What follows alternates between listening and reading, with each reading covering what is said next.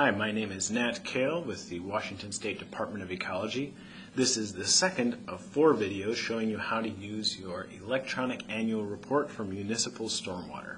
In the first one, I showed you how to log in, get to the form, as well as add new users. In this one, we're actually going to be going through and answering the questions and explaining how some of those answers work. If you don't know how to get to this form, you'll want to go back and watch the first video. So this is where we'll start. This is where we left off last time. This is the categories page. What you'll see here are some categories, some of which are going to be familiar to you from your permit sections and some of which aren't. So these general obligations are sort of a catch-all, but things like mapping, runoff controls, IDD&E or illicit discharge detection and elimination, these should all be familiar to you. In order to start filling out your annual report, simply click on one of the categories. We'll start with general obligations. That'll take you to a page like this. You're going to see 3 columns in this page. On the left, you have question number. That's the same number that shows up in the appendix in the back of your permit. So for continuing Western Washington Phase 2 permittees, that would be Appendix 3. For Phase 1 permittees, that's Appendix 12, etc., etc. This also shows the permit section. So this particular question, S9.D.6, is a section of the permit that has to do with any annexations, incorporations, or jurisdictional boundary changes. This can be valuable if you have any questions about the question itself. If you're not sure how it's phrased, you should go back to that permit section. And then finally is the question. This is the question as it shows up in the appendix, and it should give you a good understanding of what it is you're supposed to submit. Now you're going to see there are a couple of different ways for you to answer questions. Question 1 asks for an attachment. If you get something like this, simply click the Browse button, and it'll bring up a window like this. You can go to your desktop or wherever you have the file that you want to upload. In this case, I'm going to say I want this Excel file, and then you can click on Open. And what you'll see is it fills in here. So see users, etc. desktop. If you scroll to the right, we'll see that indeed it has 2015 bike log on there. There's another question here that also has a file upload. Question 3 is a little bit different. It's pretty straightforward, yes or no. You simply have to check one of the 2 of these. It'll switch back and forth between them as you check different ones. At the bottom, you'll have the buttons that control how the form operates. We'll start with this back to categories. You see it's got a little save icon next to it. It's because when we click back to categories, not only will it take us back to the screen we were just at, it'll also save all of the answers that we just submitted. So if we click on General Obligations again, you'll see under the first question, it now shows saved document name, and it includes this bike log. You will notice that there are a bunch of additional numbers added to this file name.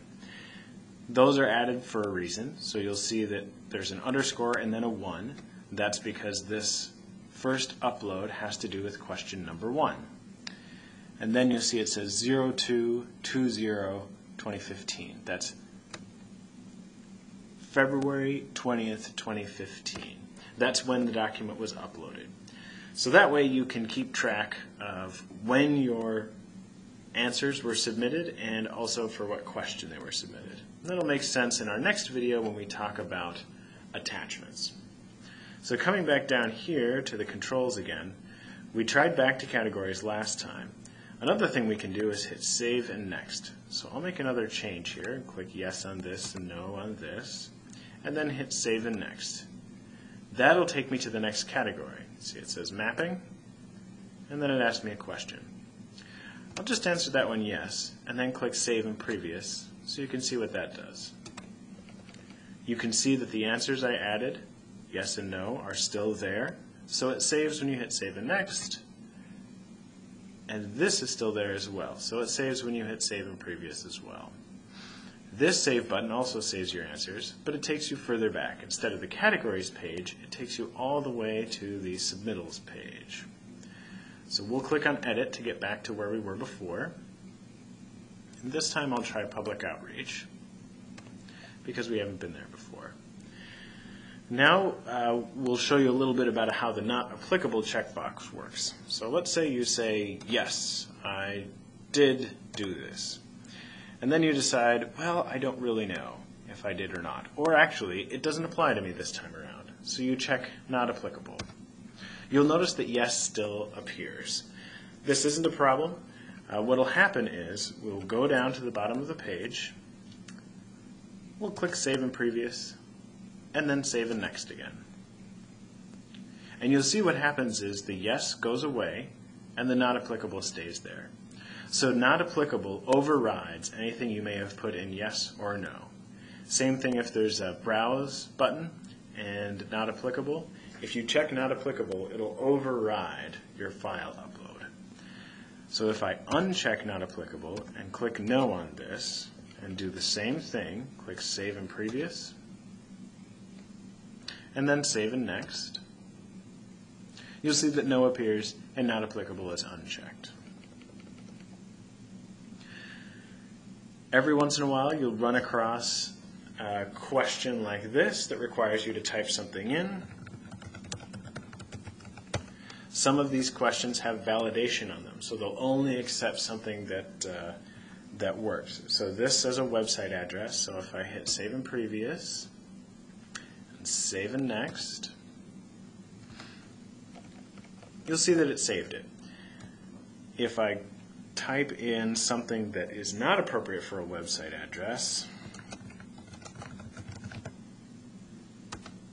and then I try and Save and Previous, you'll see it gives me a little error. So it doesn't let me try and save the page, it highlights the issue, and it makes me go back and fix it. It also gives me a little heads up at the top of the page in red. Data for the highlighted fields is not saved. So now I know this hasn't been saved, so I can go back and fix that. Hit Save and Previous. And now it didn't give me an error. And when I hit Save and Next, what I typed in shows up. And that's all there is to it. If you decide that you make a change, say I click No and then Not Applicable here, and I think, nope, I didn't want to do that. Those are the wrong answers. You can always hit the Cancel button. That won't save any of the changes that you've made since the last time you saved it. It'll give you a chance to decide not to click Cancel. I'm sure that I do want to, so I hit OK. Brings me back to this page. I'll click on Edit. I'll go back to Public Outreach. And when I scroll down, No and Not Applicable are not checked. That's it for how to fill in the electronic annual report. The next video will talk to you a little bit about attachments, how to deal with attachments that you've uploaded through a specific question, and also how to upload additional attachments. You can always find this video and additional information if you go to www.ecy.wa.gov and search for Municipal Stormwater Annual Report. Thank you very much for listening.